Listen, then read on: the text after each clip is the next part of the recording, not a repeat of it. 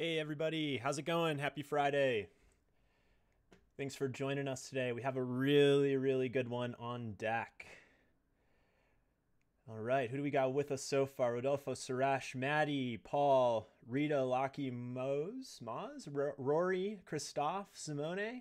Welcome. Looks like we got a lot of folks from over the pond today, which is really awesome. Baton, Ivan, Martin, Steve. Hey Steve, how's it going? Peter, nice to see you again. Barath, Joy. Hey Joy, nice to see ya. Got some folks from Germany. We got Zidin from Syria. Hey everybody, welcome. All right. Hi, I'm from Israel. Marcin. Brad, nice to see you again, Brad. All right, all. So let's kick right into it today and talk a little bit about what we're going to be going over. This is a really exciting topic. We were kind of thinking through what we wanted to do this week and bouncing some ideas around. And George said, "Hey, people have been talking about admission control and open policy agent a lot lately." And we were thinking, wow, we should revisit that. And if you weren't aware, Joe actually did a talk, or I should say a TGIK on OPA. I think it was about a little over a year ago, back when it was still a little bit fresher in the ecosystem, at least I should say in the ecosystem of Kubernetes. And he set up OPA, did some basic stuff, and we're going to expand on that today. So really excited to be joining you all today. So let's see, who else do we got? We got Duffy too here to support. Very cool. And as well, for special guests, we've got Rita and Lockie joining us from Microsoft, and they're close to the Gatekeeper project. So they'll be helping us out with questions and telling you when I'm lying to you when I get something wrong. So this should be a really good setup. Thanks so much for joining us today, you two. Really appreciate it. All right. So let's go ahead and get right into the core today. Let me just set up my screen here.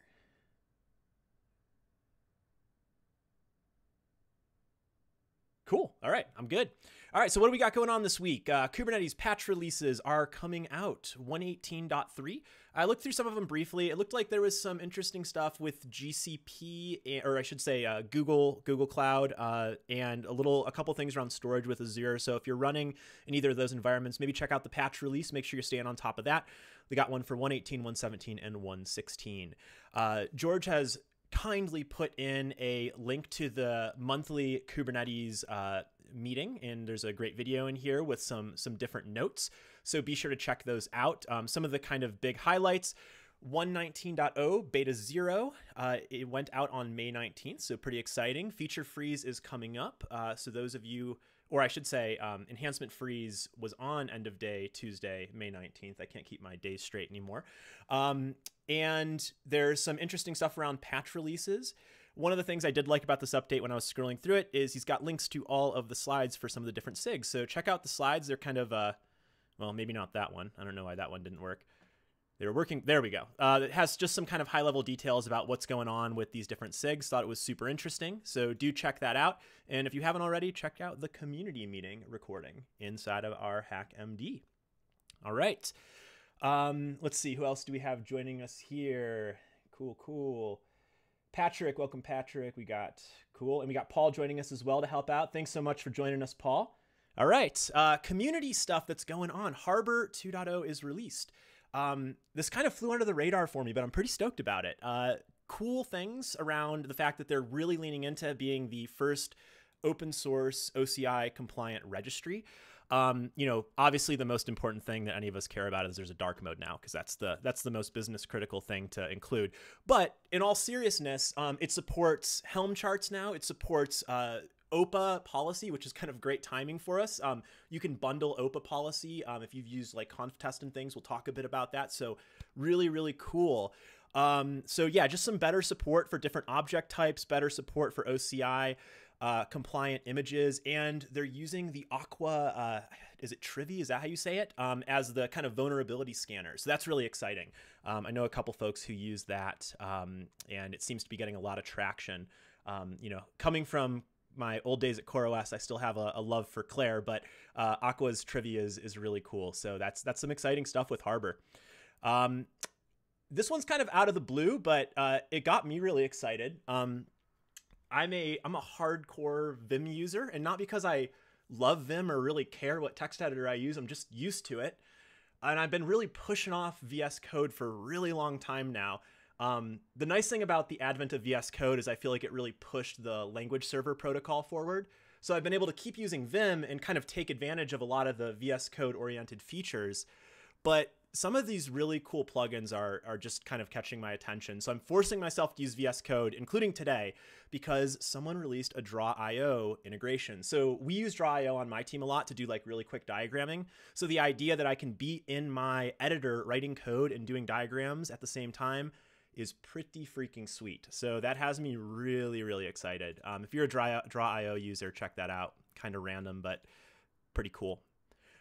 Speaking of cool things that people are doing in the Microsoft ecosystem, Nuno, Karmo, hopefully, and Ihor, I'm not going to try the last name there, put up a post on setting up Kind and Minikube on WSL2 Ubuntu. So as if there's not already really awesome stuff going on with WSL2, this is a really good Kubernetes focused kind of view into how you can get some of those common environments set up that we're used to. So if you've ever watched Duffy do a TGIK, you know he likes Kind a lot, right? So this is a cool thing to check out.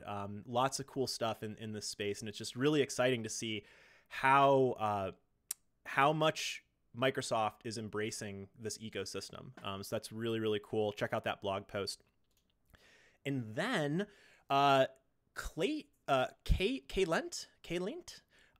they have a post on using OPA that they posted up from their company. Now, I'm not going to talk much about this because I don't want them to steal our thunder. But if you leave this kind of wondering, hey, what are companies doing with, or what's their experience with things like Gatekeeper and OPA and so on and so forth, you should check this out. I breezed through it, thought it was pretty cool. But again, I'm not gonna let them steal our thunder here. Okay. And then the last thing we'll say is hugs to all the folks that were working on the Quay outage. I know that was an intense one, but I think all systems might be back up. So that's cool as well. All right. What else do we have? Yeah, that's exactly why Duffy is kind of a big deal. Exactly. Vivian, thanks for joining us from Munich. Glad to have you. Thanks so much. And Paul C., you probably heard me mention it. But yeah, like as far as the default one, I think they're using the Aqua Trivy. Oh, Joe said right under you it's pluggable, so that's kind of cool. But Trivy's the default. Okay, I just got to read lower in the chat and I can answer my own questions there. All right, so yeah, we have a great audience today. Thank you so much for joining us. Let's get right into it. So as mentioned previously, Joe did about a year ago a thing on OPA, and there's a lot of stuff that has kind of been going on in this ecosystem. I think people are really excited about it. And I think one thing we could do to tell the story a little bit here is maybe just kind of level set, right? I'm thinking like our focus today is going to be more about like some of the new stuff. Like we're going to get into Gatekeeper, we're going to look into conf tests and all that stuff, but it'd be helpful to build on what Joe had did in the last TGIK, and I watched that before this one, and just talk a little bit about what's the bigger picture with admission control, why is it important, right? How does OPA play a role in here? And then that will lead us very gracefully into talking about Gatekeeper and constraint templates and all these cool things that we're going to get into. So how's that sound, everyone? I think that should be a pretty solid episode here. So speaking of that Draw.io integration, let's draw some stuff out here real quick. So we'll call this 119.drawio. I think this is the extension it wants, right? All right, cool. So what are we talking about today, right? So there's this concept of admission control that we care a lot about. And the question really is like, why do we care about admission control? So one of the interesting things that I have a lot of conversations around, and you'll get a lot of opinions depending on who you ask, is like, you know, what's the difference between Kubernetes versus like Cloud Foundry versus like OpenShift, you know, versus all these interesting things. And kind of a metaphor that I use when I talk to folks about it, and sometimes they love it, sometimes they don't, is that Kubernetes is a little bit like, I'm going to bring a graphic in here real quick if I can. Kubernetes is a little bit like, ooh, that's a tiny graphic. It's a little bit like a motherboard, right? And what am I getting at here? So like a lot of kind of platforms as a service, like even like Heroku and stuff like that, there may be a little bit more like kind of a fully baked out iMac from Apple that you would buy. And the iMac is like this cool machine, right? And it, well, then that's a much bigger picture. Let's bring this one down here a little bit. All right, see if I can zoom out. So a little squished iMac here, right? So you use some of these kind of platforms as a service and they've got everything baked in, right? A lot of times, you know, they might just say, hey, as long as your app conforms to running in this ecosystem, you can run it here, right?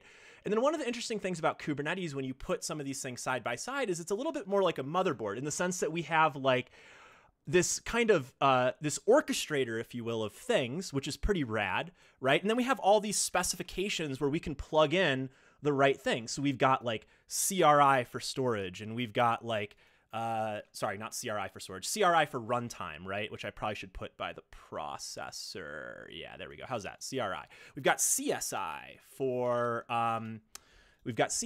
storage. We've got CNI for networking, on and on and on. And one of the cool things about Kubernetes is like, just like a motherboard where you've got PCI Express and DIMM slots and all these SATA and all these specifications, you get to leverage this kind of foundation, the substrate, if you will, to then build a platform that fits your needs, right? But it's very composable over time. The big thing we've got to be honest with is usually Kubernetes is really, I guess it's really just a container orchestrator, right? It's at its purest, and it does more than that. So don't hate me for just calling it a container orchestrator. But you know, at the end of the day, it's one piece of the puzzle that does its job really well. But eventually, we want to add all these things in so we can build something that looks a little bit closer to this, right? That's kind of where we want to get to. So the reason I'm bringing this up is one of these things that we oftentimes have to plug in to take a Kubernetes and make it something that's like viable to run our workloads and run our applications is admission control. It's a super common day two conversation that we have when we're talking to folks about how they're going to set up their Kubernetes environment. And that's really what we're going to get into today. So just to kind of lay the ground with admission control and what we mean by it, and then we're going to get right into OPA and Gatekeeper. So as all of us know, or I think most of us might know, Kubernetes has this thing. It calls it the API server, right? And then inside of the API server, let's see if I can put this text up top. Inside of the API server, we've got some different things that happen when a request comes through, right? One of the things we have that happens is the you're authorized to some degree, right? Your identity.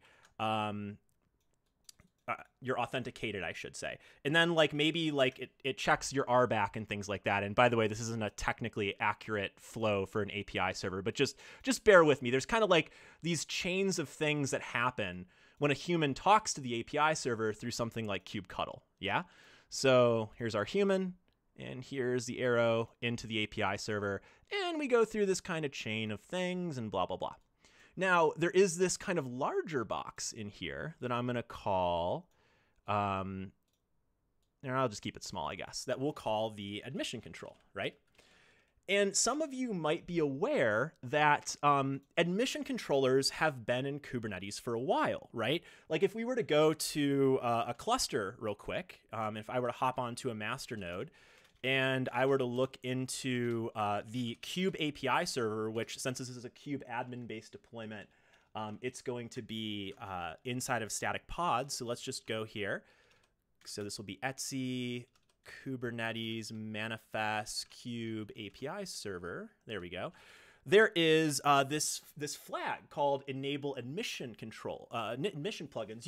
Some of you might even remember back in the day where there used to be a different flag here and there was like tons of things we'd chain in here and the order mattered and all this kind of stuff, right? Does anyone remember that from back in the day? So admission controls can be things where we kind of say like, hey, do this extra check to validate whether the request that's coming through should actually be allowed. So that does make sense. So we'll go through into RBAC and do some amount of admission control, right? Now, yeah, we've repressed those memories, right, Paul? Now, these ones that I'm talking about, I'm going to call in-tree admission controls, right? Where they're baked into the API server. They're kind of in the code base, if you will, right? So what's interesting about the type of admission control we're going to be talking about here is that it's a little bit different. We're going to be talking about the notion of dynamic admission control, dynamic admission control, where the notion is rather than having this kind of entry flag, if you will, that we turn on and enable in the API server, we instead use the notion of webhooks to call out, invalidate whether the thing that we're asking to do should be allowed. So let's call this the validating awesome controller. And sometimes you'll hear these be called controllers, like validating webhook controllers. I get a little confused by that name, just because like they don't usually seem like controllers to me. They don't seem to be reconciling. I guess in a way they're reconciling, but to me, it's more like a web service in a way. Maybe I'm getting too pedantic there, but long story short, we get to call out from the API server to some service that's running, right? And this is great for a couple reasons, and maybe Joe can even enlighten us on the history if there's more to it. But one reason it's great is we don't have to pack the API server with as much entry logic, right? The second reason it's great, and this has really been beneficial, obviously, to like the cloud providers of the world. You have AKS and GKE and EKS, and the control plane is largely not known to you, right? So like, I'm not super up to date with how well they support these models, but the notion that you could set up your own validating hook and then have the control plane call out to your administration logic without having to touch the API server, because remember in those models, you don't always have the access to them, is really beneficial, right? And, you know, long story short, when you go from, again, that motherboard to that computer, your organization is kind of starting to take workloads on, right? And they're starting to realize, oh my gosh, we really need to be making sure people aren't asking for 90,000 gigabytes of memory when they schedule their pod. Oh my gosh, we need to make sure that this team isn't asking for this ingress URI because all of a sudden they're taking over our production homepage, right? So it's super interesting, and it's a really cool space. Now, there's another kind of facet to this dynamic stuff you might have heard of, which is the mutating controller. We did the secret management one pretty recently, where we looked at Vault, which used a mutating controller to call out and instantiate what was it again? It was an injector pod, right? So the mutating webhook would come through, it put a sidecar in. Those of you who have used Istio have probably seen this, where you go through and it injects Istio. Today, our focus is mostly going to be validating, but it's kind of a similar model where you can call out to a web service and you can do some type of logic, right? And that's kind of the key thing here. All right, so what do we got going on in chat? Japal, thanks for joining us. Glad to have you. All right. Hey, Brian, thanks for joining us. Haven't seen you in a while. All right, so hopefully that makes a little bit of sense. Now, the last thing I'll say here before we dive a little bit into OPA is there's a couple ways you can implement this thing, right? In fact, if we just kind of look really quick at the, let's go back to my browser here where I was looking up pictures of computer parts to show you all. If we go to Google and we type in Kubernetes admission review, I can never remember the object name. Hopefully it shows up here. Dynamic admission review. Let's see if I can find it. There it is. Ooh, it's got comments in the JSON.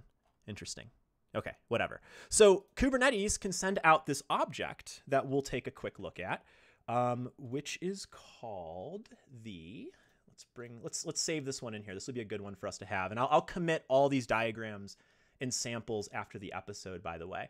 So this will be the admission, I guess it's a JSON file with comments in it, for reasons I don't understand, but it's nice because it documents it well. So Kubernetes is going to be able to send out this admission review object, okay? So remembering that our diagram kind of looks like this, the question is what comes out of the API server and eventually hits our little web service?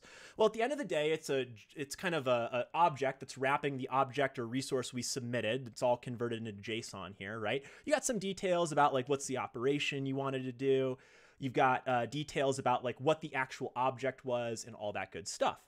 So the crux that we have here is, can we take this admission review object that we get, do some level of validation on it, and then send back, and this will be the second object I'll be sure to save in here.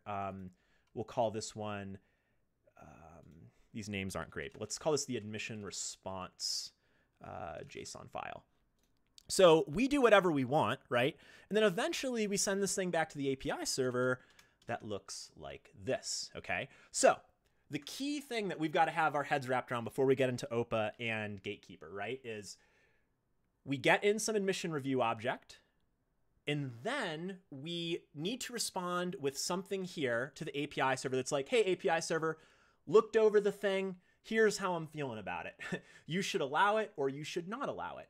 And the beauty here is what we implement this in is largely up to us, right? So we could implement this in Bash in a container. We could write this in Go, in Python.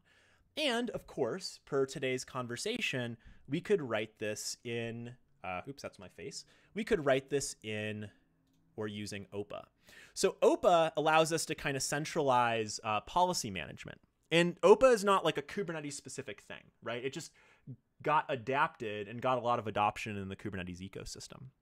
So if you want to see how to set up OPA just as like generic in Kubernetes, you run the OPA service, you link it into the admission controller I was just talking about, check out Joe's other episode. He sets that up in a Minikube cluster, okay?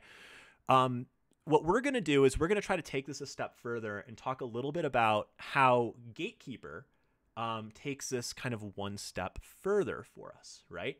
So if we look at, let's look at the policy language real quick. I think this would be kind of a good thing to point out before we get too deep.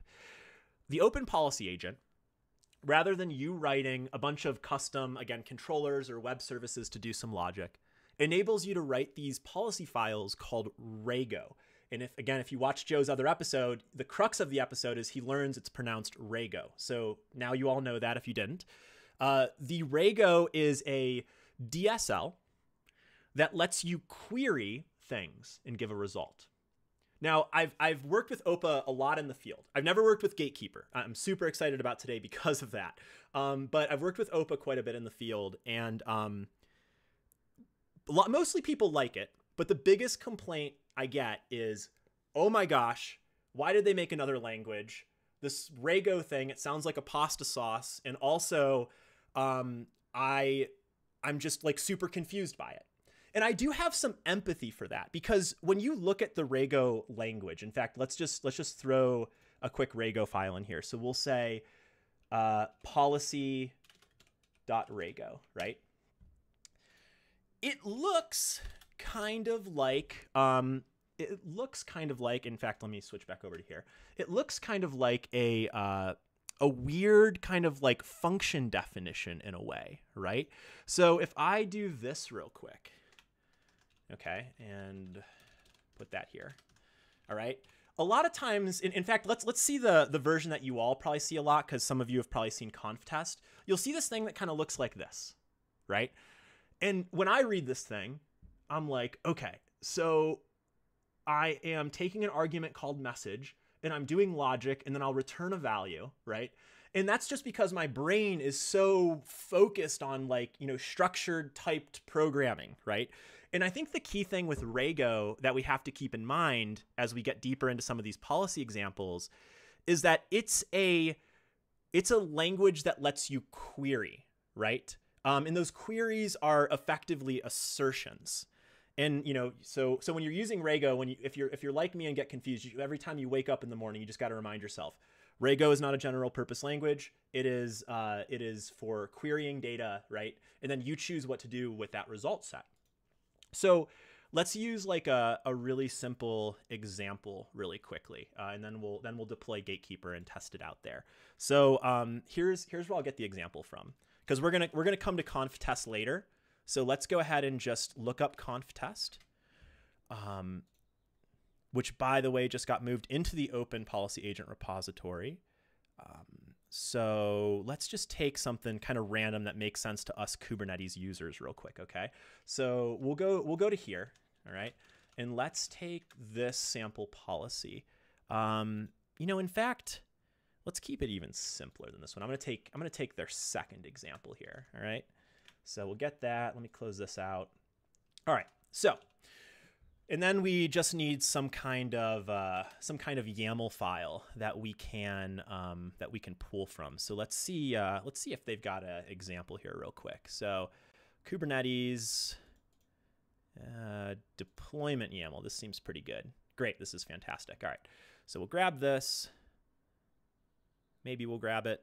Apparently the raw is taking long. So let's go here. We will grab manifests. I'll put a file in here, and we'll just call this example.yaml. All right, cool. We'll do that. All right.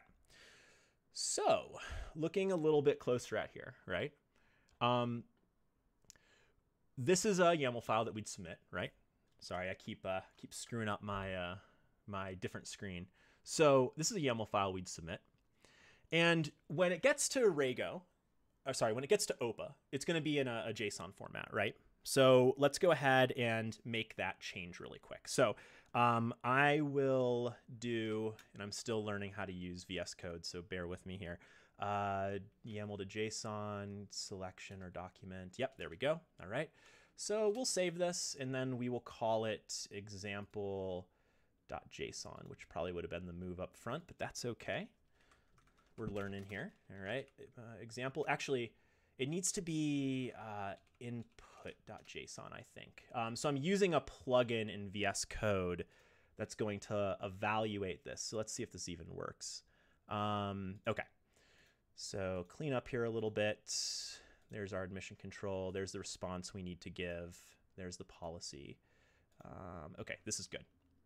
And then I'll open up the input one more time too. Great. All right. So we've got this policy here, right?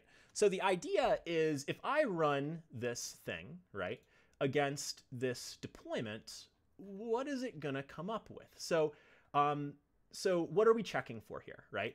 So what we're saying is not inside of the match labels that there is a label called app. So let's look inside of here under spec. Oh wait, one spec up. Under spec, under match labels, there is app. So in theory, this policy should work okay. So in other words, we'd expect this to evaluate as if it's not there, then it would be true. So it is there, so it would be false. And then this is actually another check here. This is one of the things that gets kind of really confusing with OPA is there's different interpretations of the equal sign depending on the context. They've kind of gotten around this. I'm guessing they've kept the single equal sign methodologies around for backwards compatibility, but you can actually do this here, which I think makes a lot more sense. So this evaluation is going to say, is this a deployment? Now, in this case, we'd expect this to evaluate as true, right?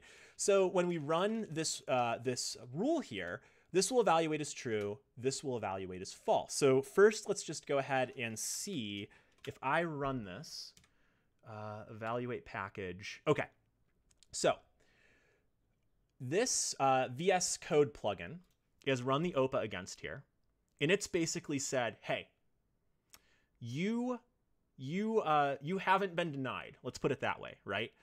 Now, keep in mind, deny is extremely arbitrary, right? You have to keep in mind that OPA, or sorry, Rego, I should say, is this general purposey DSL for doing these types of queries on structured data. So how we interpret the results and what meaning deny has behind it, right? That is completely arbitrary and up to us. So if we call this G, right, and then run the policy one more time, we're going to see a result set with G. It's kind of a meaningless thing. In this message thing, if we get rid of it for a moment, we'll talk a bit about that. We can just run G as is without this message return. So let's go back to deny, to something that's a little bit more familiar. All right, and let's take a look at kind of what these pieces are. So this effectively would be allowed. Now, what if we wanted to say, okay, inside of the deployment under metadata labels, you need to have a label called dog or pet. Let's say pet for now. So what we can do here is we could say input dot metadata, right, dot labels, and then dog. So basically we're saying here, if dog is not here, this should trigger. Okay, or I should actually say that this block is true. So think about this for a moment. If we put true here, because we know dog doesn't exist in here. Dog is not a label, right? So with true and true, okay, when we run this thing, we should get, I'm expecting a message there actually. If not labels.dog, did I save that? Let me make sure I saved that up. Okay, I didn't save. That was about to kill my sanity for a second. In this case, we're denied, okay? And how this kind of works is we're setting this variable, right? So we got the true, we got the true. In the other case, when we got to false, I don't know if this is actually true from like the back end of OPA, but I kind of think of it like we stopped right here, okay? And we didn't bother going any further because this block wasn't true. So as far as this is concerned, it's just going to kind of, I call it exit. It's probably not the right way to put it, but it's going to kind of exit and just be like, all right, continue on, right? But in this case, we said, hey, if this expression evaluates as true, and this expression evaluates as true, set message to say this thing, okay? In message, again, it's using that equal sign thing there. The kind of, I think, better way to put it is like this. It's kind of like if you've used Go before, it shows that you're actually instantiating a value, or at least in this case, setting a value. So we're getting that. And when we run the evaluate package, we get our failure, which is great, okay? And then, of course, if we came in to our output.json, or sorry, our input.json, and we added in the dog label. Did I end up doing dog or pet? I did dog. Okay, dog exists. All right.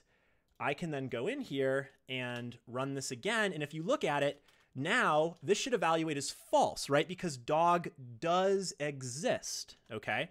So again, in my mind, and it might not be a technically correct explanation, it's just how I think of it, we stop here and exit is my very procedural programming mindset. So we shouldn't actually get a denial here in this case. So let's go ahead and run it. And the deny array is blank. So I think the key thing to kind of drive home here is that, and we can set up a bunch of these, by the way. We can set up a bunch of these deny things and kind of create a larger block of these rules. But the key thing to understand is it's very, very generic, right? We look at some data. We just happen to be using a Kubernetes object, but this could be any JSON data. It could be any structured data that Rego or OPA can evaluate. And we're just basically checking like, hey, is this field set? Does it have this type of field? You know, there's things in the syntax for how you can kind of iterate over certain things and look up values that you iterate over. You know, and at that point, it's just kind of like a syntactical exercise. But the crux here is to know that what you're trying to do is you're trying to say, if all the things evaluate to true in this block, in our case, we will deny the message. And if one of any of them respond as false, we will exit. So what I'm trying to say here in way too many words is that these expressions are basically anded together, right? So the first check, right, is anded with the second check, okay? And it's basically, as we continue to add expressions, it will be anded, wherein we either have to go all true, or if one of any are false, we will then, again, just continue on.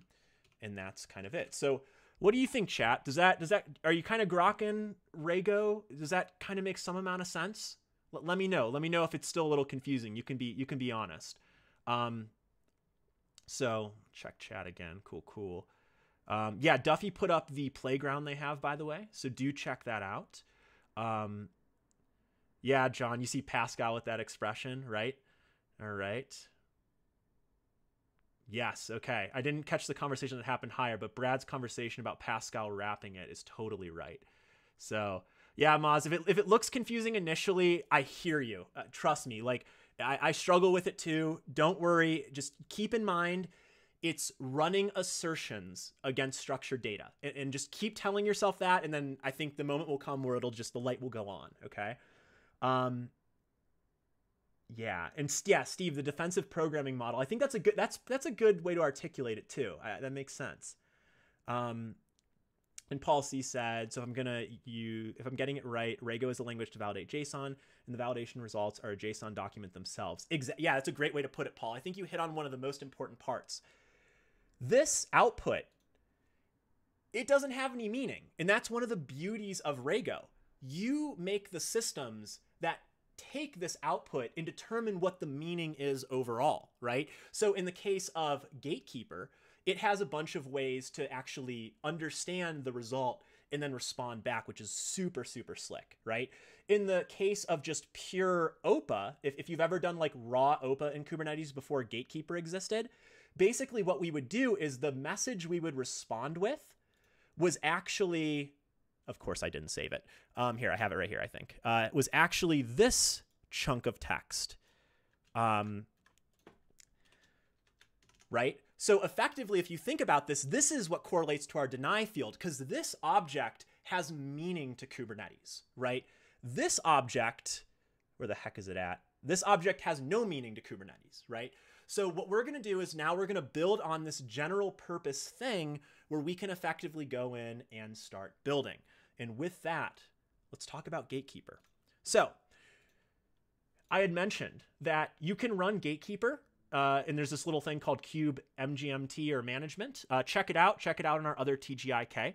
But long story short, how that works is it's just running generic OPA in Kube. So the legwork you have to do here is going in and setting up the things to make the response, just like you had mentioned, Paul C., making the response mean something to Kubernetes. In short, you got to tell OPA, hey, respond with this JSON data, right?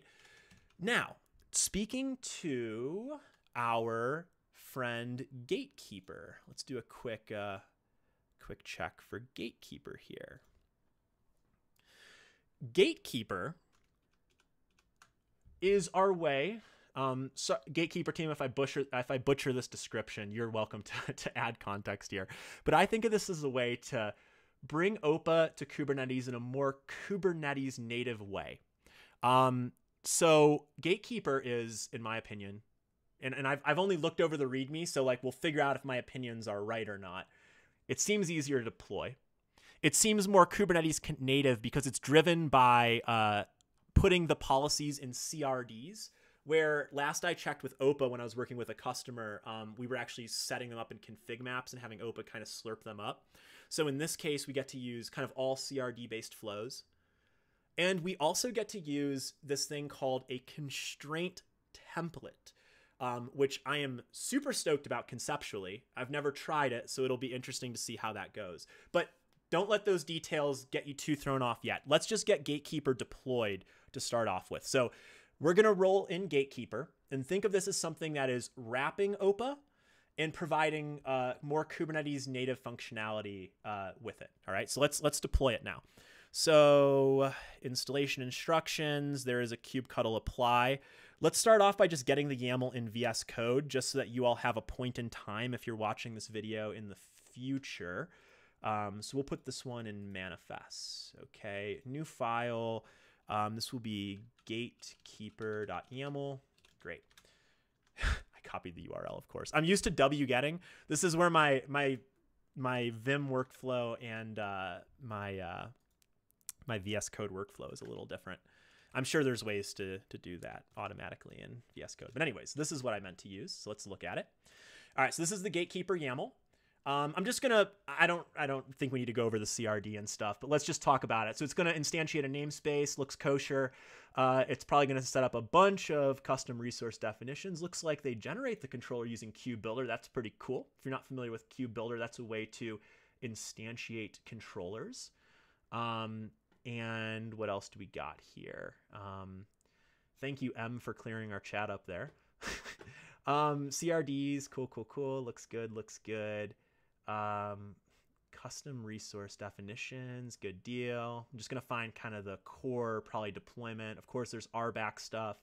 We won't get too deep into that. There's a role binding, service. Okay, so here's where we're getting into some of the meat and potatoes, right? So we deploy a service, all right? Looks pretty simple. It's fronting the Gatekeeper webhook, which I'm guessing is... okay, so there's a deployment called audit. Okay, yes, I remember hearing about this with Gatekeeper. I haven't actually checked it out, but I think there's two components here. Where did I put my Gatekeeper page? Here, let's bring it up one more time. Oh, this is it. So there is the core kind of, I'm guessing it's the kind of webhook controller. We'll take a look soon. Yes, and then there's this audit functionality. So I think that's what this is. It looks like audit is something that can actually go in and retroactively see if there's misconfigurations. Keep me honest, chat.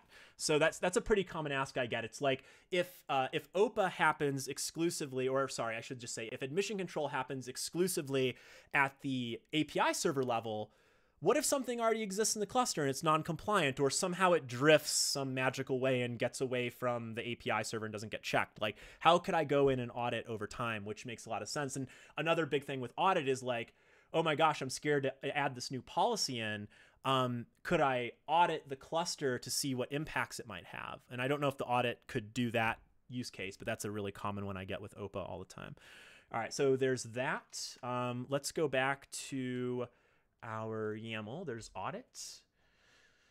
There it is. Okay, so this is the controller manager. I'm guessing is kind of the primary gatekeeper, maybe. So that seems kind of cool. Certix, you said you could run audit as dry run. So I'd be curious, would audit ever act on something? Because when I hear audit, I think like it'll tell you things are misconfigured, but like audit, I'm guessing it won't kill pods or anything, right? I would assume so at least. Okay, and here's another big one too. Validating webhook configuration, okay? So remember when we were talking about this, we said dynamic admission control can find a way to send objects to this. Now, the question is, well, what's Kubernetes going to do? Send every single freaking object to the admission controller, right?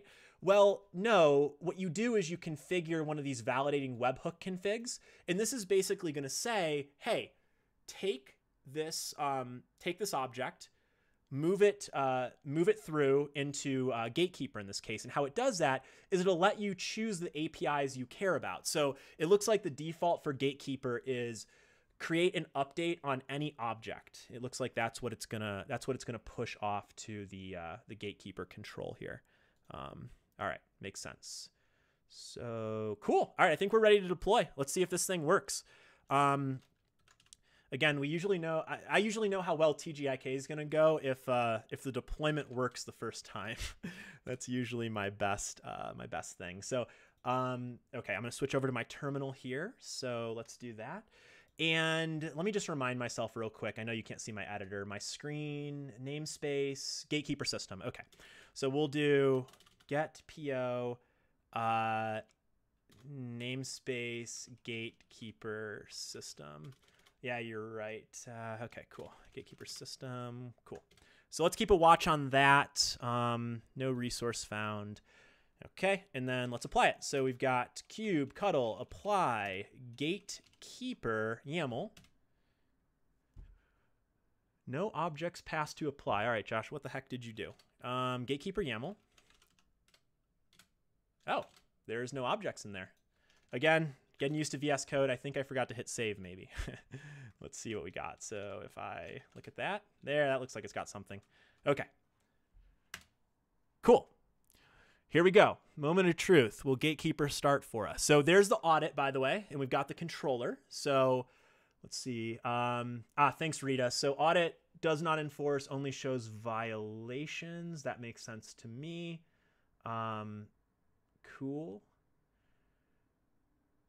Ajay, there's a diagram. Cool. Yeah, if there's an arc diagram, that'd be killer. We should put it in the HackMD if you got the link handy. That'd be killer. Hey, Olaf, thanks for joining us. Oleg, I don't know if you're asking that just generically or if what I'm using, but I happen to be using Docker in this case, for what it's worth. Cool. Uh-oh. Image pull back off. Don't tell me we have a outage in what we're pulling the image from. Let's see. That would be pretty hilarious, wouldn't it? Kubectl, get pods. YAML, namespace. Wait, actually, what am I doing here? I need to describe a pod. All right, so let's get the pods one more time. Cool. We'll actually do this real quick. So we'll get the pods, and we've got an image pull back off. All right, and we will describe the pod. So kubectl describe pod, namespace gatekeeper system. Let's see here. So we've got describe pod, namespace gatekeeper system, controller. Okay. Image pool back off. Oh boy, Quay. What's going on? Please don't tell me you're down again. How hilarious. I think they might have heard us talking about Quay earlier in the episode, and we've totally screwed ourselves. All right, let's hope that's not the case. So I'm just gonna, for freshness sake, let's go ahead and do a kubectl get. All right, let's do a delete. And by the way, Quay was down for quite a few hours last time. So if anyone knows where these images are other than Quay, you know, feel free to do some back channeling real quick. But let's just hope this is a one-off thing. Kubectl delete kubectl delete f, and this is the gatekeeper YAML. And worst case, we could always go look at conf test, because I have that locally while we're waiting for, it looks like Duff's on it to upload elsewhere. All right, so by the way, everyone, did the Quay status page say anything helpful, just out of curiosity? Let's see. I will switch over to, Quay status page. Okay, they say everything's operational, but you all are saying you're getting 500. So it looks like, yeah, a couple of you are maybe getting a backup container image. So feel free to shoot me alternative image repos, and I will swap them out. No problem at all. Cool. All right. Well, I'm glad we're all broken. That makes me feel a lot better. Like Joe said, yeah, a registry being down is something we don't very commonly worry about. But all right, let's see what we got going on here. So I'm gonna lay off Quay for a second. If anyone gets other news, please don't hesitate to shoot me a message in chat. Yeah, and don't send me Bitcoin mining images, because I'm running on my own hardware, and you'll have to pay my electric bill if you send me that. So, okay, I'm gonna trust the image that I get from I guess Lockie or Duffy here, whoever gets to it first. Okay, so let's talk a little bit about constraint templates, because maybe we can tee it up and get Gatekeeper up here without pivoting too much. So, oh boy, sorry. Constraint templates. Okay. So again, constraint templates are something I conceptually grok, and I'm really stoked to try this out because it seems like a pretty cool model. Now, the constraint framework is part of OPA. This isn't only unique to Gatekeeper as I understand it. But what's really interesting about this is it enables you to set up a policy and then feed that policy some parameters or data during evaluation. So what I really dig about this is let's start bottom up here. Here's the target, right? So we've got a OPA policy here, and this is what we were just looking at in VS Code, right? It's got some Rego. Again, it expresses some things. You can see here it's using that better syntax we talked about. So it's setting a variable called provided, a variable called required, a variable called missing. And then at the end here, it does an evaluation, an assertion, if you will, right? Where it expects missing to not be greater than 0. So nothing is missing, right? And then if it needs to fail and send this message back, right, it'll let us know, hey, you need to provide the labels, okay? So where this kind of goes another step is it's kind of hard to go in at times and manage these groups of labels, and also you might want to do it in more of a Kubernetes native way. So what the constraint templates do is they actually let you define a net new CRD to support the policy. Now, this would introduce another CRD, so there is kind of that trade-off to think about. But basically what we're able to do here is say, here's a new CRD. It looks like in this case, they're calling the CRD Kate's required labels. And then what you'll be able to do is actually set instances of these required label objects that will then be evaluated in the policy. So to try to bring that full circle, here's an example of that. So once you put this constraint template in place, we're then able to go in and say, okay, cool. Here is a label parameter for Gatekeeper, right?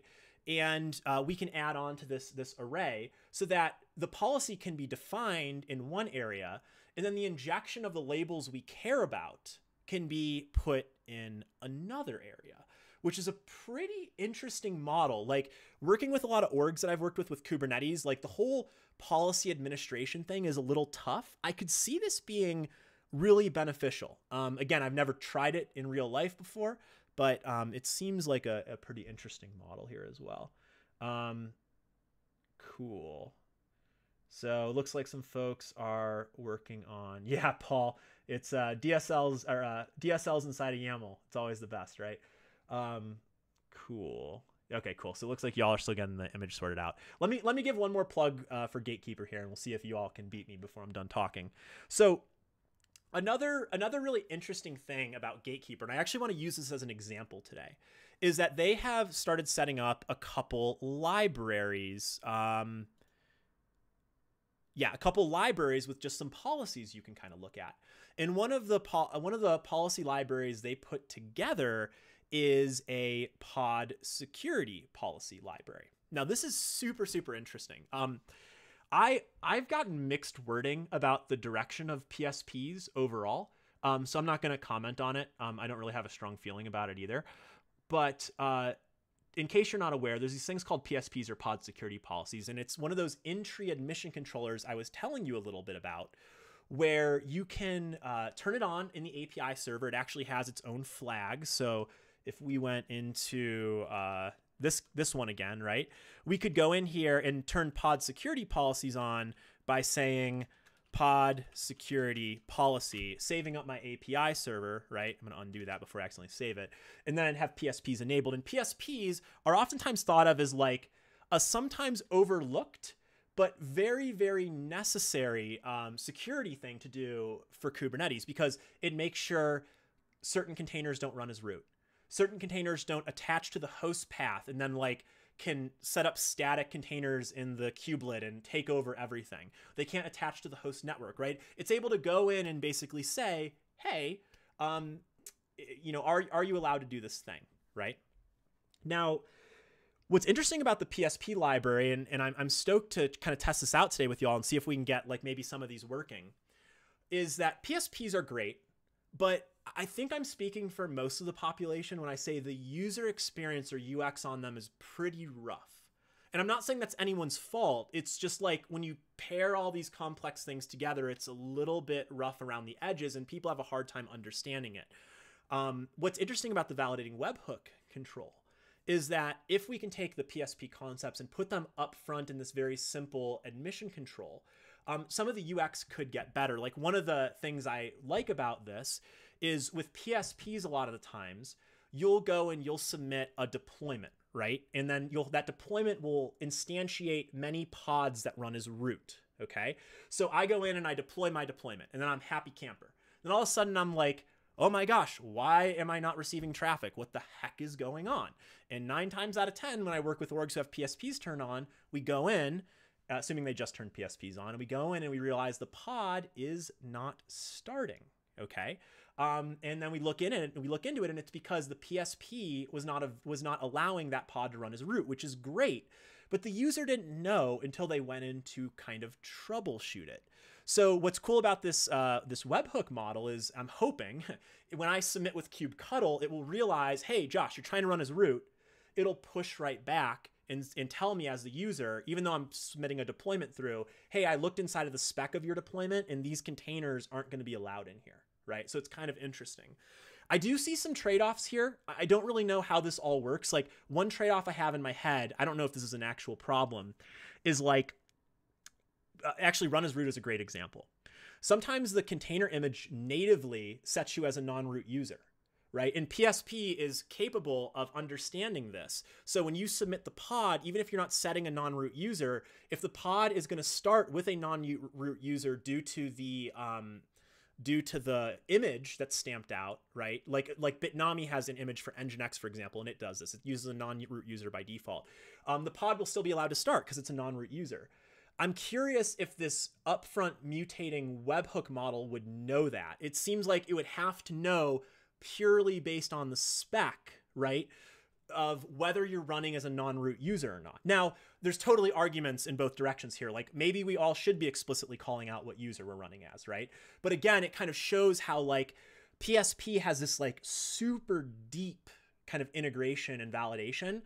And on the other hand, this sounds really cool and like a way better UX, but I wonder where the gaps are there, like the root user concept. So, okay. And just when I'm about to shut up, Duffy has a new thing for me. So let's see if I can switch over to MCR here. Shout out MCR for saving the day, huh? Okay, here we go. So I'm gonna go to my okay, Josh, where are you at? Okay, here we are. So let's find every spot we have Quay. Hey, by the way, before I go too crazy, can someone validate Quay real quick? Are you still getting 500s? Could someone run a quick command and just let me know? Not that I have anything against MCR, but like before mutating this manifest, if we don't have to, why not do it? Okay, MCR OSS. I'm assuming the names are the same, but maybe I shouldn't assume that actually. Yeah, it's not the same. Okay, let me copy the whole. Wait, no, it is the same, isn't it? Okay, MCR. So it should just be prefixing MCR with OSS. Okay, thanks for checking in on. Oh, cool, sweet, Duffy. I'm gonna assume you're not mining me, and I'm just gonna use that. Okay, so we'll keep this one as is since it's the one on the GitHub. Maybe we need an issue after this to move. I shouldn't say it, but maybe to move off of Quay because we can't let future TGIKs go down like this. Okay, so I'm gonna apply Duffy's thing blindly and pretend that I trust him. We've worked together, Duffy, now what for like 3-4 years maybe. So I guess I should be able to randomly apply something you sent me from the internet. Okay, so let's do. Get pods, gatekeeper system. Okay, let's set a watch here, huh? All right. And, oh, that's not it. That's a YouTube link. All right, let's see, Duffy. You gave me a gist here, which I'm going to grab. And here we go. Cube, cuddle, apply, F. All right, gatekeeper take 2. Here we go. This would be a pretty good recovery if we succeed. Oh boy, it's maybe looking promising, huh?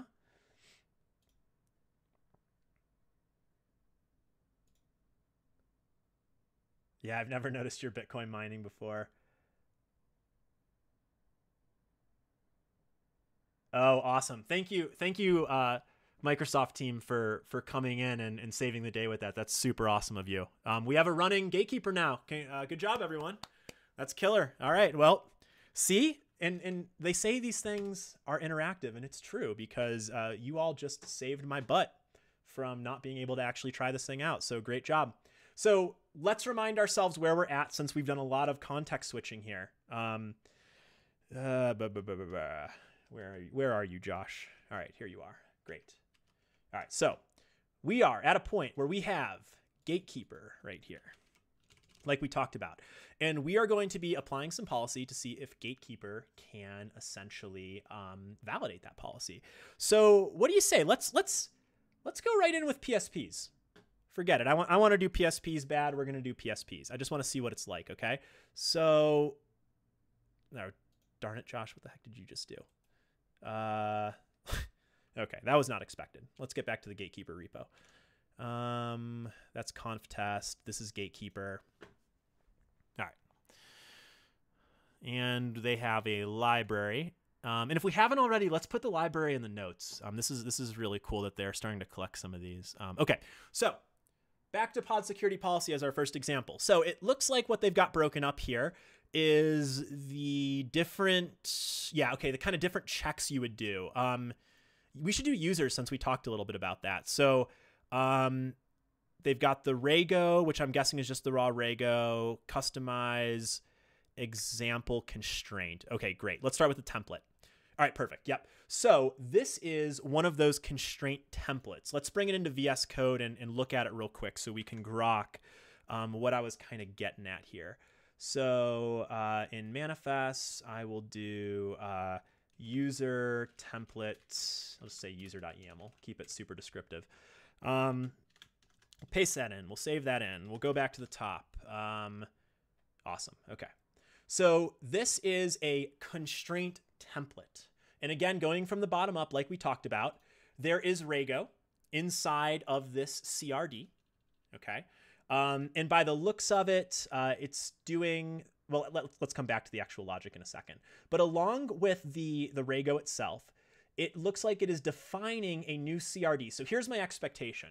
When we apply this constraint template, I expect to see a net new CRD called Kate's PSP allowed users. Again, the concept here is let's put the core logic in the constraint template, and then let's allow you to fuel that template on the basis of a list of allowed users that you specify.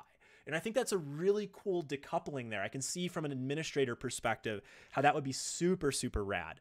All right, so let's see if my theory is correct, right? So we'll just watch kubectl get CRDs to start off with maybe here. Oh, geez, I've already got a lot. Okay, so I dig it. I don't know how I feel about having tons and tons of CRDs just for each constraint template, but again, everything has trade-offs. So let's just roll with it for now. So kubectl apply. Oh, sorry, everyone. Thanks for reminding me on the editor view. Here we are. Okay. So in the bottom here, I have my CRDs listed. In the top here, I have kubectl apply, and we're going to apply manifest. Oh, I'm in manifest. We're going to apply user.yaml. So let's see if the Kate's PSP allowed users shows up here. Something popped up. There it is. Okay. So in theory, I've put a constraint template in now, and I've now got the ability to fill in the PSP allowed users, which makes some amount of sense to me. So now let's take a quick look in the cluster. So we've got kubectl get constraint template for the namespace Gatekeeper system. Great. Okay. So we've got this in here. We've got the constraint template. Now let's go back to the browser and let's take a quick look at the constraint. There it is. So here's a constraint. Ah, I dig it. Okay. Let's pull this in. All right. So from a constraint perspective, we're going to be looking at a range, it looks like, between users 100 and 200. So this will be our constraint.yaml. Okay. Yeah, sorry, Duffy. I know I should use bash completion. I think I like the pain of not having it though. So this is the thing that we're going to feed in. Note that this is one of those custom CRDs. So again, the beauty here is based on our organization and what our needs are, we now can tune this thing independent of the logic. So in theory, I can come in here and change some of these values around, right? Like maybe I just don't want 0, so the range is going to look slightly different. So yeah, this is it. And it also looks like, actually, this is interesting too. I don't grok this completely, but is this somehow scoping the constraint template to say like, hey, only, or maybe like start in the pod spec? I'm trying to grok it, because if I submit a deployment YAML, I'm trying to understand how this match field right here, right, kind of evaluates. In fact, we could probably answer that question real quick. If we look in the logic, the Rego goes through. Okay, so here's what's cool. So this looks different, right? Input.parameters. So I'm thinking that input.parameters probably comes from our constraint. Yes. Okay, here's the parameters for our constraint, right? And then it's going in here and it's looking up that rule. And then, oh, interesting. Input_container. So is that being defined? How does it know what input underscore, oh, maybe input underscore container is being captured higher up. Input parameters, run as rule, input containers. This line right here is confusing me a little bit, actually. So maybe chat, you can tell me. Oh, input is the pods. Well, input is the, I get that input is the pod spec, but why input seems to have two fields on it now, right? Like in raw vanilla Rego, I'd expect input dot some field on my data. And now at the constraint, I've got input dot parameter, right? So where am I calling like input dot spec dot blah dot blah? It seems to be some kind of implicit assumption about the input container. I'm trying to think. Let's see here. I should check chat. This evaluates the pod objects regardless of how you deployed it, whether it's part of deployments jobs. Okay, so yeah, I dig that, Rita. That makes a lot of sense because then I can scope it, and like you said, I get to, and this was my complaint about, you know, conventional PSPs. I get to apply this to the pod spec regardless of whether it's coming through a stateful set, deployment, you know, a job, whatever it might be. So I dig that a lot. It's the same as the admission. You can parse through that object in your Rego. Interesting. Yeah, I think so. Okay, let me be super succinct about where I'm getting hung up. Where is this value coming from? I think that's the only thing I can't quite grok here. Input underscore container. I'm probably overlooking something super obvious, but it sounds like in chat you all might be grokking it. So let's try to apply this thing and see if it works. So I'm going to do a kubectl, switch over to my terminal real quick. We'll do a kubectl apply for the user YAML. Okay. Kate's PSP. Oh no, sorry, that was I need the constraint YAML this time, right? So we'll do the constraint. All right, we've got the constraint in. Good deal. Now, what happens if we try to add an object? So if we go back to the browser here, I think they had an example pod, which I will happily take. Okay. So run as user 250. Okay, so this is out of the range, right? Because our range was 100 to 250. So let's just go back here, and I'm going to cheat for a moment for the sake of quickness. So nginx.yaml. Let's go ahead and, oops. I don't have my NeoVim mapped in my Vim slot. Okay. So now we'll do kubectl apply f nginx YAML. So before I get too deep on that one, just to make sure we're all on the same page, what we're doing here is we're applying an nginx YAML where the run as user is set to 250 in the security context. And our constraint here is between these ranges, right? So I would hope it will bounce back and be like, hey, Josh, can't do that thing, right? So if we go in and apply it, there it is. And this is, again, why, let's go back to the terminal. Sorry, everyone. This is exactly why this is a really, really cool model from a UX perspective, right? As the user, I'm hit back instantly saying, hey, Josh, you're not allowed to run as user 250. And that's a really, really clear message for me, which I dig a lot. So this is pretty cool. You know, like I had mentioned, I think what's interesting, actually, let's try this out real quick, just for the heck of it. So what's kind of interesting is if we go back to the nginx YAML real quick, and let's say that we do the Bitnami nginx image for just a second here. Because I know that one doesn't run as root by default. I just want to validate that my concern about some of like the lower level details would still be there. So Bitnami nginx container image, right? So Bitnami nginx container image. And if we grab this, so I know for a fact that this container image, don't hate me for using latest, I'm just going to do it. This container image is going to use, right, Bitnami nginx latest. So this does not need, in my case, a security context because I know for a fact this will run as non-root. So if we come back to the, now I've got too many editors going on. If we say the min is 1 and the max is, I guess this won't actually matter because it probably will fail just because I'm not specifying the run as user. I'd be willing to bet it's that simple, right? So let's just make sure that I'm making a logical statement here. So if I do kubectl and I apply the constraint YAML, now it's configured. And then if I kubectl apply the nginx YAML, I actually didn't need to make this that intricate, right? Because all I really needed to do here, right? So I've applied the constraint YAML. And then if I go in and apply the nginx YAML, I'm thinking, oh, it worked. Huh. That's interesting. I have no idea why it would work. Huh. User, let's see. So the range, does it know the user that the container image is using? Yeah, I see that it applied. Maybe my concern about that's not valid. I think it's running.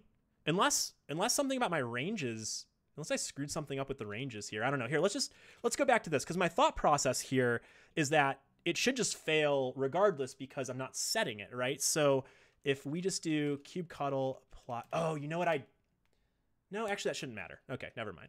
Constraint YAML, let's apply that. So it's configured, okay? And then if I just check my nginx image one more time, I am not setting a user or security context user, I should say. And I will apply nginx YAML. Ah, and it works. Interesting.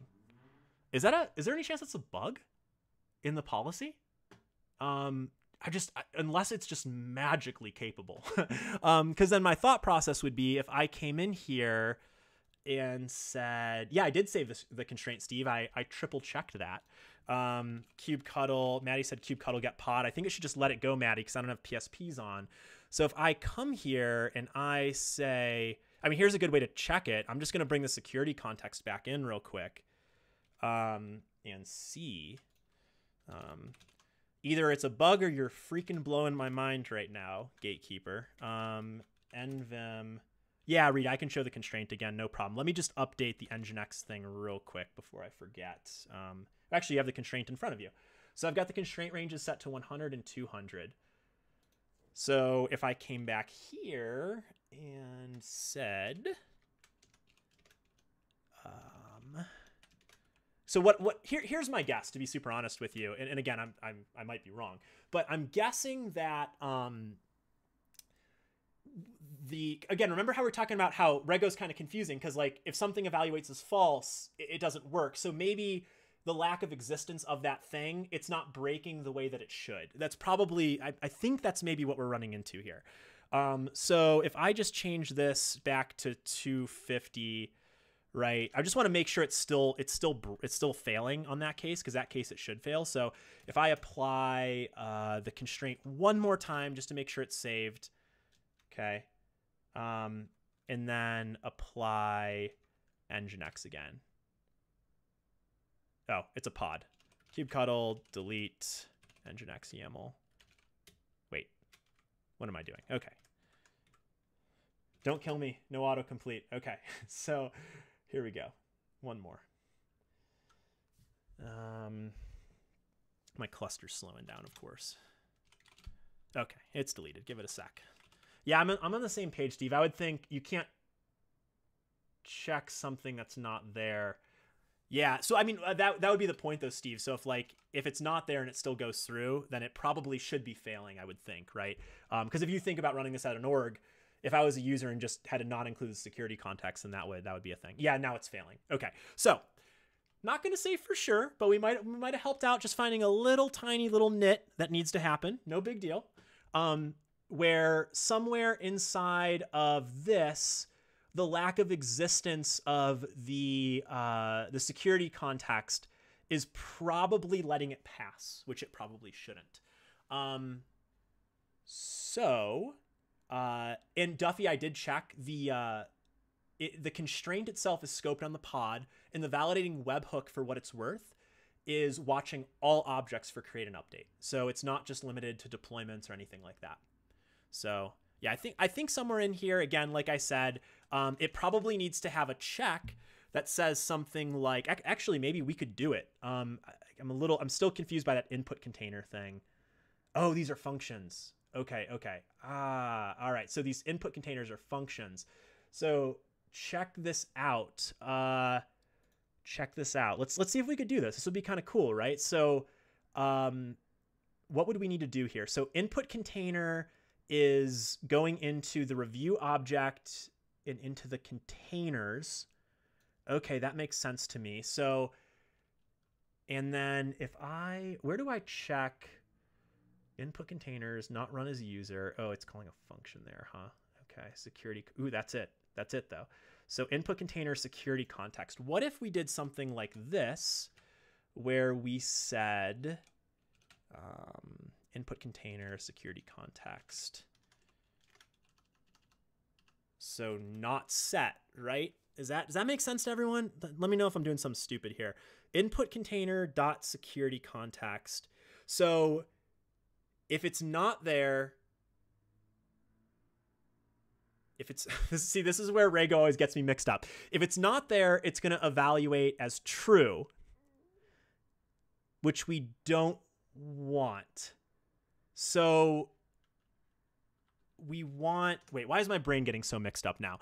If it is here, it will evaluate. Okay, if it's not there in this case, it would evaluate as false, right? You all think the not will work, or should the not go away? I'm getting myself mixed up now, I think, but let's try it anyway. So we'll do the constraint here. So what do you all think about this? Not input user. Wally, do you think not should go away? I kind of think so too, because like I think we want this to evaluate as false if not is there. All right, Josh, where the heck did you just put that? There it is. Okay.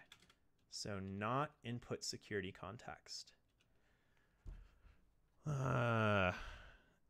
Oh, I should just look at the next rule. If it's not run as user.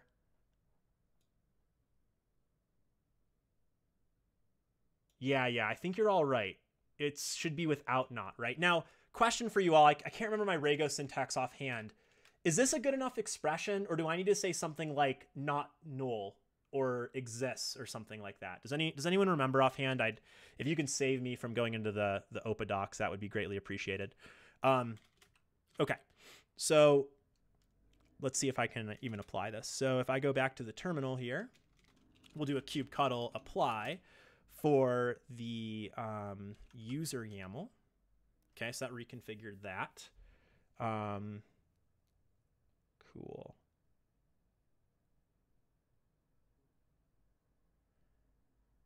All right. So here's the logic I have. Let's talk it over one more time if you're not exhausted by it. And by the way, someone gut check me here. If I need to say something like exists or something, I can't remember what the syntax is, but maybe this is an expression in itself. I don't know. Would this statement here evaluate as true or false? But the notion that I'm going with is I actually am checking for the existence of it. If it exists, oh, you know what? Not is right here, because if it exists, it would be true. Oh man. This logic is really making my brain wrap up into a whirlwind here. I'm gonna start with not and see what happens. So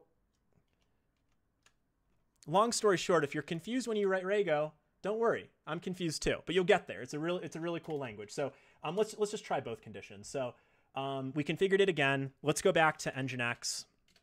Let's take out the security context temporarily. Okay. Let's delete Nginx. Oh, there is no Nginx. Okay, so kubectl get pods. Great. Okay. And then let's apply Nginx again. Okay, it worked.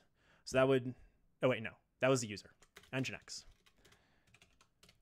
Okay, it created. So the inverse, what we all thought was correct initially, was the right move. So I need to make sure that security context is here. So what's the statement here? Steve, you said has key.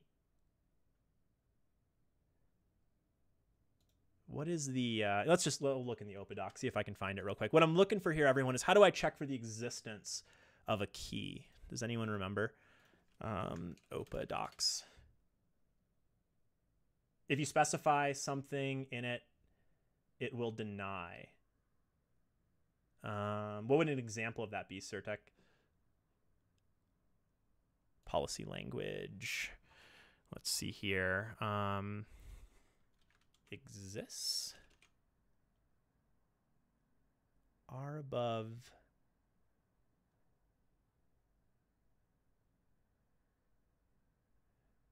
Oh, so you're saying evaluate if it equals false, just like some random value, essentially. So maybe something like equals dog. Security context equals. Let's see. Oh, I guess if I specified, yeah, well, that would return false anyways. What is the assertion logic in OPA for checking if there's an existent key? That's what I want to figure out. Name equals prod. The rule R above asserts. Oh, Patrick, just input security context is sufficient. Okay, maybe you're right then. Cool.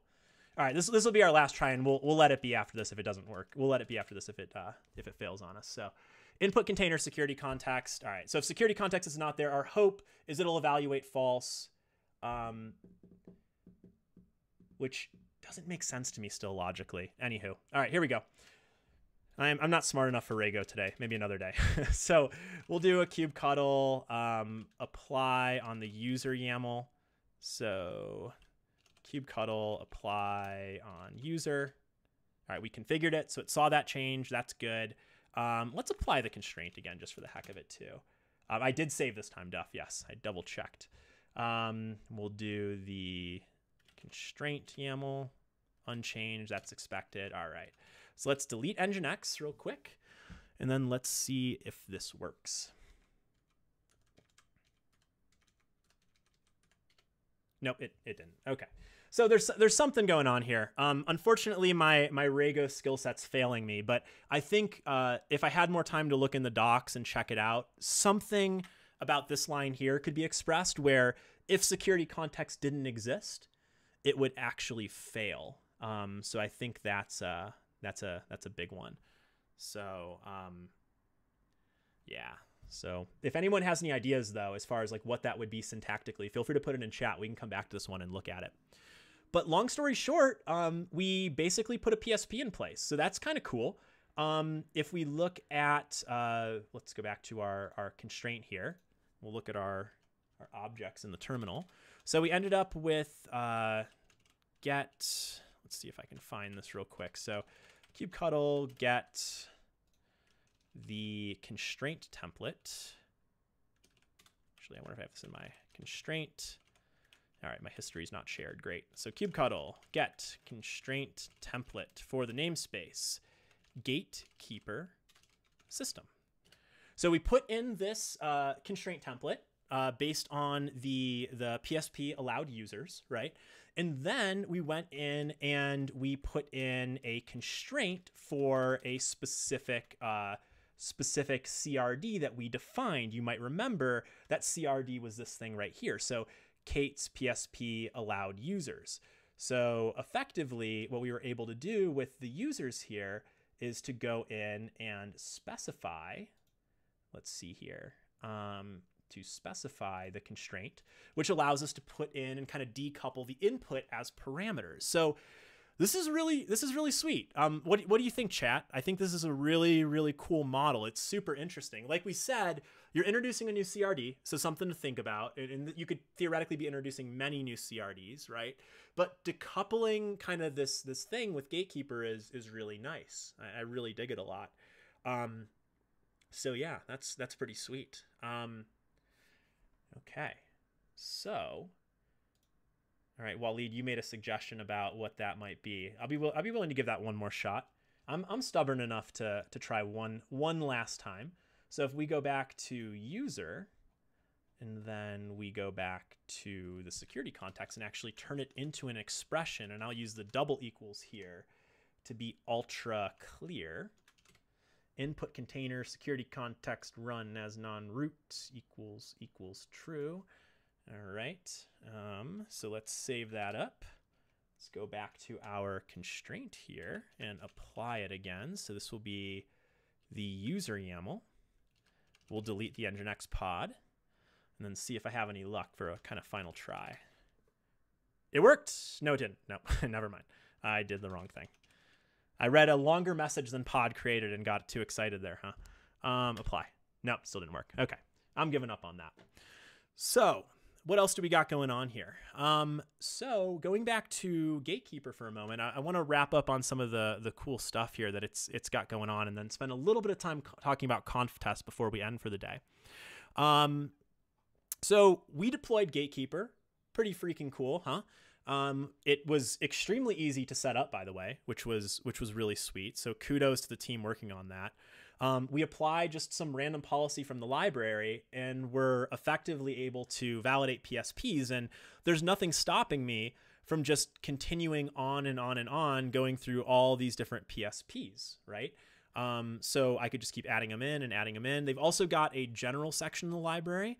It looks like with some more cool cases, like, you know, the one that we're oftentimes working with is the required labels use case. Get this all the time. Like, organizationally, I want to make sure there's always these labels. You know, I want to make sure there's an owner label that tells me the email address of the person to contact if something bad happens. You know, all those kind of policy things. So this is a great example of where the constraint template, I think, is super cool, this is the one that was in the README, isn't it? So this specifies the violation, sees if there's any missing ones out of the required ones, right? And we'll check to see if there's violations. And then, like we said, we can put the constraint in place, which will actually allow us to put in, oh, this is cool. So in one example we saw, to let us put in a list of the labels. And then in this one, it's also got a cool one where it's actually injecting the allowed regex. So maybe you want to like namespace scope all your labels. So that's a great situation. So any label that's from our company, we want to make sure has agilebank.demo prefixing it before we kind of let it fail there. So or before we allow it in, I should say. So really cool stuff. What do you all think? This is a really sweet tool. I will definitely be testing it out in some more serious environments going forward. I don't think we'll have time today to call it out, but I just want to mention it because Rita had given us some good context on it. There is a whole nother controller in here, right? That is doing audit, which is really sweet. So like the ability to go in and kind of retroactively check if there's anything that wouldn't comply with these existing pieces. Okay. So, so that's kind of an interesting one. Trying to see if there's anything else. Feel free, Microsoft team too, if you have any curiosities or things you want to call out. It looks like they've got some tracing functionality that you can turn on. So maybe if I had done my homework and read ahead, we could have traced to see where that PSP piece was maybe going wrong. But I think we're onto it. We just need to figure it out syntactically.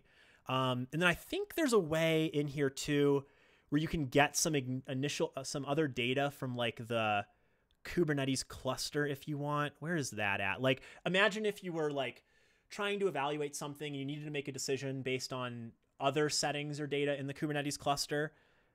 Where is that at? Constraints. Maybe it's lower down. What do we got? Customizing and mission behavior.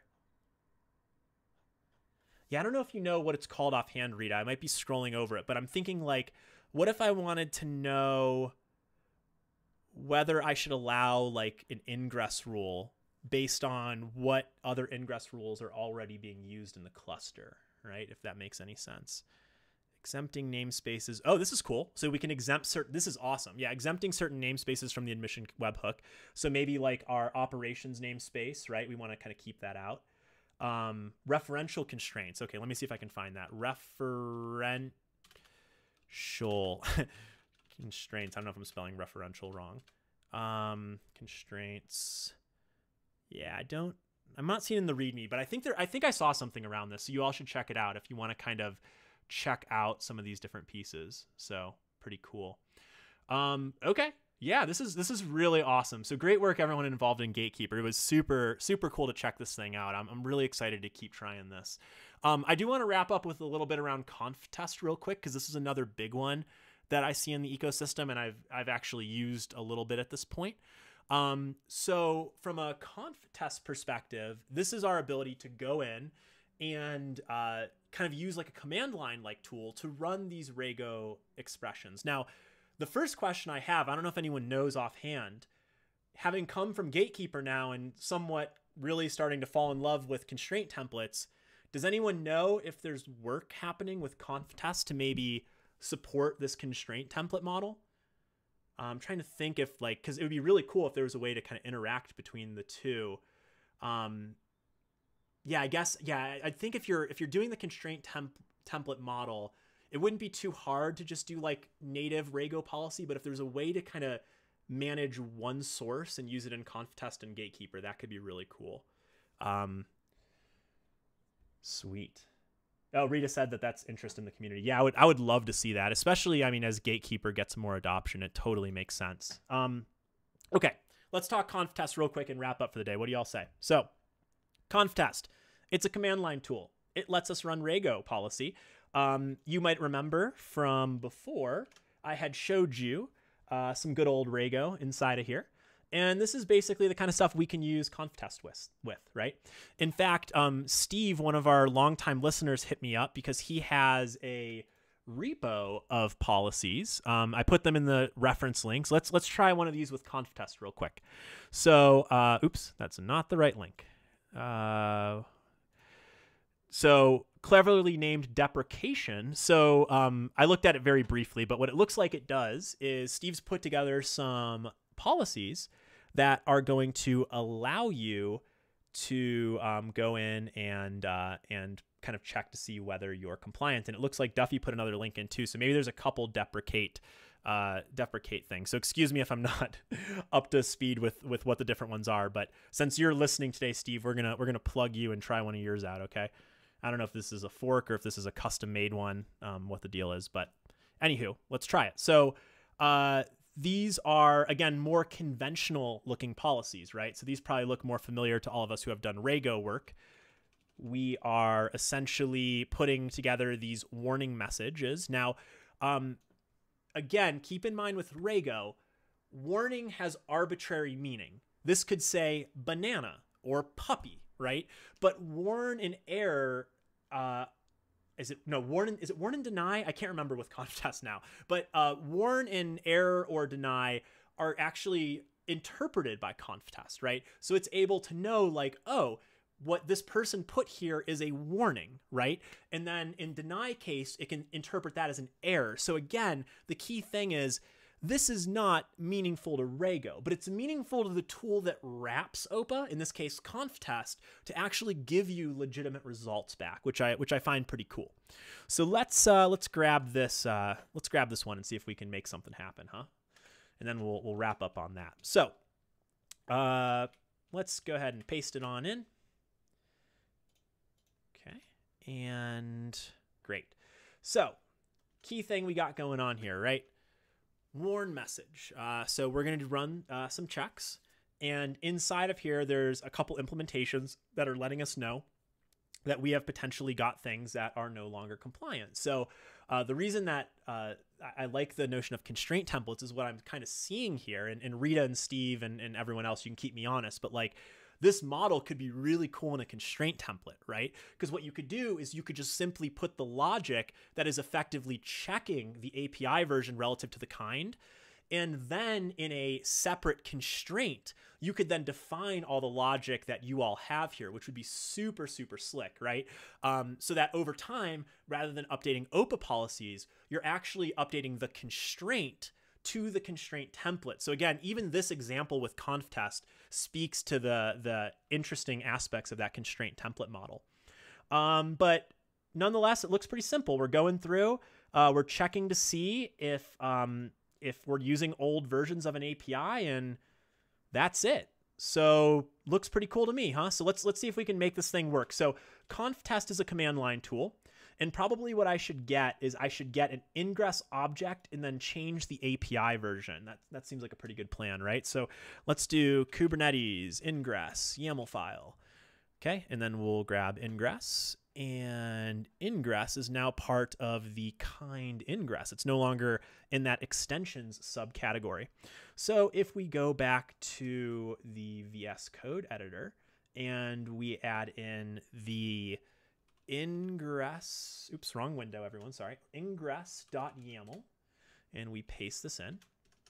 All right, so we'll test the happy path first, and then we'll test the failure path. So in theory, keep me honest here, I think that this should pass with conf test. So if I run conf test with this policy, we should be good. Now, conf test has, I think by default, this notion of looking in a policy directory.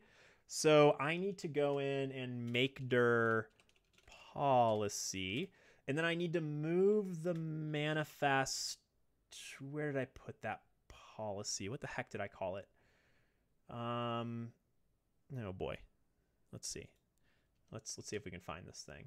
It was literally called policy.rego. Okay, which was in the root system, right? So I think, correct me if I'm wrong, I think we need to do this to pick it up by default without any additional flags. So we're going to put policy.rego in the policy thing. And then here is the command line tool conf test. Now, I guess I really should give a plug here. I know we're running low on time, but conf test is freaking awesome. This person, who I can never pronounce their name correctly, I always say Gareth. I hope I'm saying it somewhat correctly. He does really cool stuff, or they do really cool stuff in the sense that, like, if you've ever used like the Kubernetes, the YAML language server from Red Hat, if you look under the hood of the code, it's using some YAML schemas that this person has written, or this person's company, I don't know who owns it, but has written automation to generate those schemas and host them. So some of that work is actually what's giving us like Kubernetes auto completion in VS Code and Vim through the Red Hat language server. And their work on conf test has just been freaking killer. So much so that now, and I think this might have even happened this week, someone correct me if I'm wrong, it's now part of the open policy agent. So there's a couple things with conf test that I won't get into today, but just to call out, one of the really cool things is these policy bundles we make, it lets you package them up and push them out to a registry. So like we were talking with Harbor 2.0, theoretically, excuse me, if you haven't already, Steve, you can take all of these policies, bundle them up, and then just literally push them out to a registry. And then me as a user, I can come in here, right?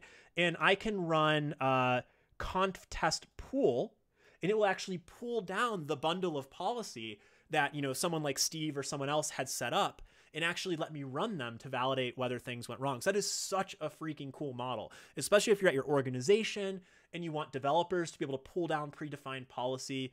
Really, really neat, right? So I do dig that model a lot. Okay, enough talking. Shut up, Josh. Let's actually try this out, right? And I should show real quick conf test help. So this is the command line tool, and this is the pool command I was talking about, by the way. So, in theory, they could also push the bundle up as well, which is super rad. All right, let's do this thing. So conf test. Now I'm forgetting what okay, conf test test. So it'll be conf test test. And then, like I said, I think it'll pick up the policy automatically.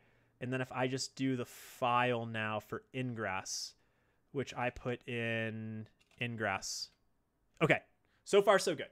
So I ran this test based on deprecation, and I have two tests passed. Let's see if we can see what tests would have passed here.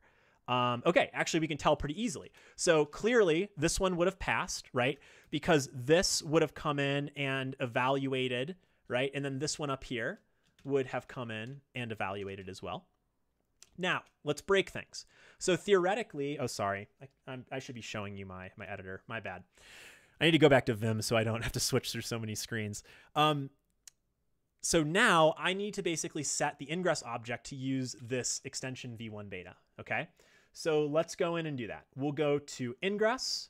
We'll go up to, Where is my... Okay, here we go. So we will change the API version. And sorry, I think I misspoke earlier. It's inside of networks.kates.io now, and it used to be inside of extensions, which is where we're effectively going to put it. So let's get rid of this. Oh boy.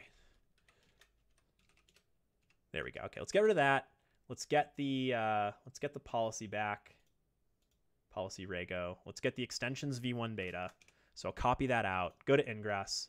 Let's put the API version here. Okay, so now I'm a developer. I've been submitting Ingress objects for months or years, and like I'm not really thinking about what's going to eventually happen when things get deprecated, and then past deprecation potentially even getting removed. So why not have some checks in place that maybe warn me, right? So now that we've done this, we'll go back to our terminal, and fingers crossed, everyone, we have a failure. So as a developer, be it in my CI system, be it maybe in Gatekeeper through admission control, right? I am able to be pushed back on and saying, hey, Josh, listen, it's in a different API group, take the time to update the API group, right? Suck it up and get this done. So this is just an example of how amazing this stuff can be. And this expands to all of it. Like we were talking about how PSPs are like really reactive, right? Well, we could, even if we still wanted to use PSPs on the back end until like maybe Gatekeeper PSP libraries mature over time, we could turn on PSPs on the back end, and then we could use the PSP library. It might need some refactoring again because it's those templates, but we could use those in the command line tool here, which is super slick. So developers will know before they, start, feeling really bad because their workload's not running in the cluster, they'll know ahead of time, hey, you can't run this thing as root, right? Like, and those shout outs will come to them with feedback. It's a really, really slick model. So you can kind of see how some of those bits work together. All right, pausing for a moment. Everyone who's still with us, what do you think? Was this some pretty cool stuff? Can you see how this is? These are some useful tools in your kind of Kubernetes tool belt here. I definitely feel that way. It seems really, really slick. Yeah, pretty cool stuff, huh? So yeah. So all in all, we've as my background implies, we've really climbed a mountain today from Quay being down to getting things we haven't played with stood up. This was a really, really slick session. I think this ecosystem around Gatekeeper and OPA is looking really promising, and I can't wait to work in it more, genuinely. So with that being said, just as a reminder, I want to say, of course, Quay's back online now. Yeah. I just want to say and remind everyone, all the diagrams, all the files you're seeing in this video, they will be committed today to GitHub. So if you do want to look at them, or maybe you're like, oh yeah, that diagram where Josh was explaining that thing, maybe I just want to like pull it up real quick and look at it. It's obviously not an amazing diagram, but it might remind you of something. It's all there. All the files will be there as well, right? So with that being said, everyone who's still with us, if you don't mind, maybe give a quick thanks to our Microsoft folks, Rita and Lockie, for sticking around and helping us out. Not only helping us with learning about Gatekeeper, but also saving our butts when we needed another registry. That's pretty freaking cool, right? And thank you all for joining us. This was a super slick episode. So look for the commit in GitHub. We'll publish some more details on YouTube. And have a killer weekend, everyone. Stay safe out there. We'll see you at the next TGIK. See you later.